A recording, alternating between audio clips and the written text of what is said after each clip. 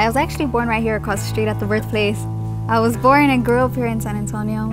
I've been to South San all my life. Well, since freshman year, I've been in the Academy of Health and Sciences. And this senior year, I was a part of the practicum of pharmacy technicians. So this year, I put a lot of focus into that. I was interning at a pharmacy, Hill's Drugstore and Pharmacy. And my key to success was always knowing that I needed to do better. I always knew that I needed to push forward, reminding myself, like, you need to do this because it's going to pay off. You need to do this because in the end, like, it's going to be worth it. Like, don't worry now, like, it's going to pay off in the end. This past April, I was admitted into the Early Assurance Pharmacy program at the University of the Incarnate Word.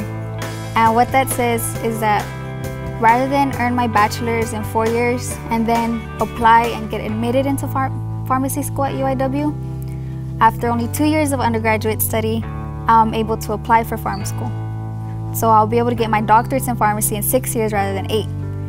And that's all because I ended up with the 4.0 GPA I have now, my SAT scores, because of the hard work I put in high school. In the end, I'll be able to finish college earlier.